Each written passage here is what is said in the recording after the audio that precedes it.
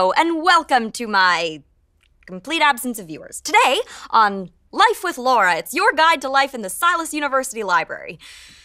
Should you find yourself spending your summer vacation inside a sentient library, the first thing to do is figure out if the architecture/life form that you're dwelling in is full-on Amityville horror evil or just kind of a capricious dink.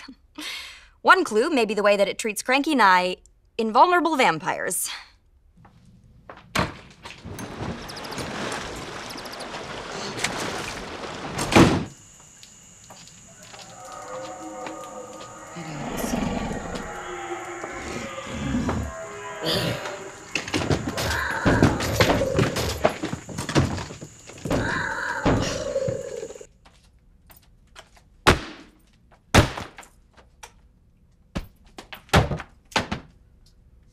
As opposed to tiny, broken-hearted college girls who might be, for perfectly valid reasons, sort of kind of wallowing over past mistakes. Oh.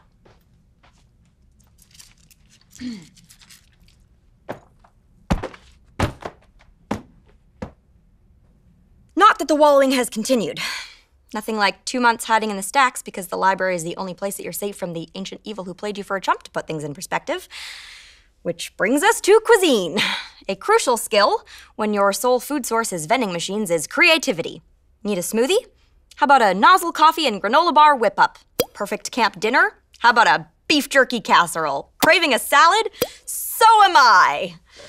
Of course, there is the option to eat out. Really, really far out. See, near as Laugh's been able to figure, the library contains, well, everything, and so any one space, like this room, can connect to anywhere else, which means when you open a door, maybe you get a hallway, or maybe you get an undersea world filled with really angry shrimp. The good news is that Laugh's been able to crack the code for Howl's moving library. Well, at least one part of it. 3 to the left for the central fountain. Whoa. Yeah. 2 right for snowy Uberval. Yeah. That one's cold. 5 to the right.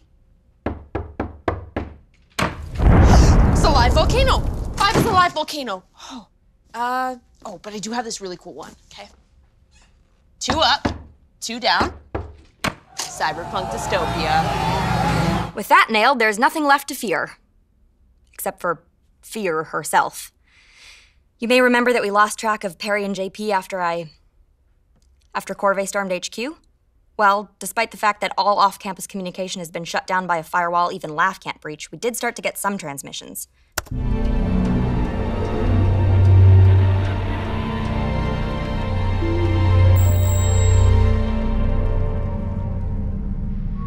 Good morning, students of Silas. I know many of you are still recovering from the unfortunate events of last semester. And my altered state might be shocking. But let me assure you, my struggling dears, your dean will never give you up. With the generous sponsorship of our friends at Corvée, Silas will rise again.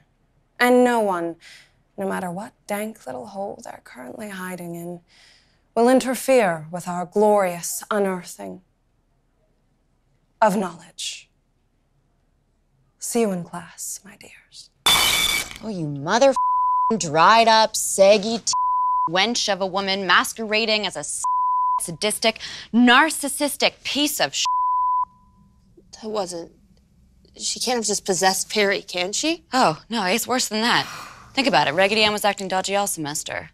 No, I would have seen something, I would have noticed. Oh, yeah, because you weren't too busy ignoring your kidnapping trauma or resurrecting your digital pet into a dead vampire. That had nothing to do with Perry. When could it even have happened?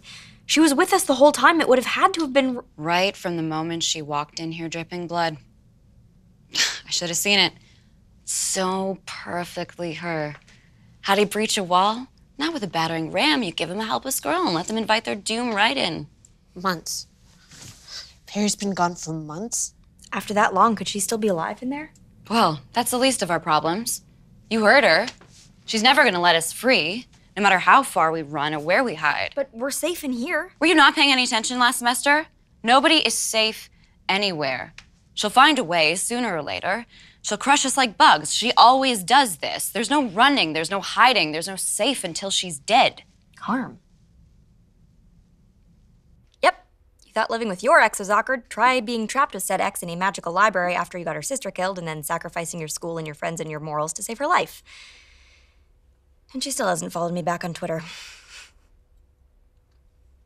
And yeah, I know I'm supposed to come up with some brave new plan to stop Corvée instead of letting Carm go all Lizzie Borden on her mother. It's just... I'm not saying I'm pro-evil now. If I see someone kicking a puppy, I won't be all, yay, go about your puppy-kicking business unhindered. It's just... maybe I'm not the girl to pick a fight with some ancient fiend I could never beat anyway. But what am I talking about? This is a lifestyle show and you don't exist, so... entertainment. When you're trapped inside for 2 months, cabin fever is a factor. Try learning a new skill, like learning to play the Harry Potter theme on water glasses.